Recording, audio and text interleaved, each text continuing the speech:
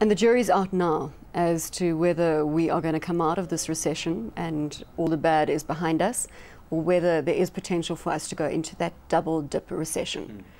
Yeah. What are your order books telling you? Our order books at PowerTech are still challenged. We have not seen a massive uptick in demand, and really we're getting by on a market that is really buying based on what a reduced demand level is in the PowerTech side of things. In the IT side of things, through Bytes, things are a little bit more optimistic there, and volumes are holding up reasonably well, but pricing is an issue in today's environment, particularly from big customers like the banks and the retailers. Altech, on the other hand, is actually going quite well through this phase, based on its strong percentage of annuity income, some 85%. So if you ask me on a general basis what the outlook is, I would like to say or think that the bottom has been reached, but the recovery is going to be gradual and not rapid. Robbie, every night that I sit on the Business Tonight news desk, I chat to market commentators and I chat to CEOs.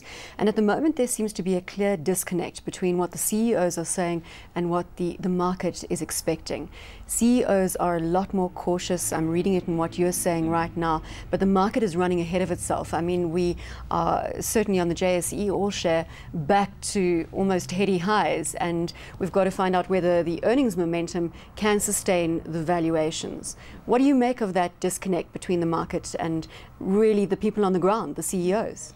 I think part of it has been driven by the global environment, where emerging markets have been in favor now over the last 7, 8, 9 months, and that's resulted in fairly strong capital inflows, particularly into countries like South Africa, other emerging markets, and into their equity markets, and that buying power can cause the markets to move quite quickly as they have moved. I'm always cautious that as quickly as the money comes in terms of investment into the country, it can go out just as quickly, and in some cases even more quickly. So you know, my own view on the equity markets right now is that they are maybe a bit more optimistic than what current underlying corporate feelings and earnings and sentiment is being expressed. I think I would agree with you. Corporate South Africa, the CEOs that I have contact with, paint a similar picture that we aren't going to see a rapid recovery in the next 6 months. This is the bottom has been reached, and it's going to be a slow and gradual improvement from here.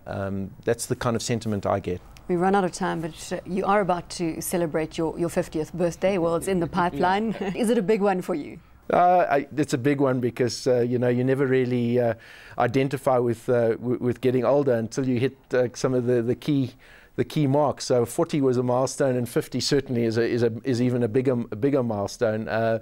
But you know, we're pretty low key, so we're not going to be doing anything fancy or anything like that, particularly in today's environment. It just maybe creates an opposition or a position to reflect a little more on where you are, and reflect on where your career is and the like. And you know, hopefully the birthdays after 50 will come very slowly and few and far between.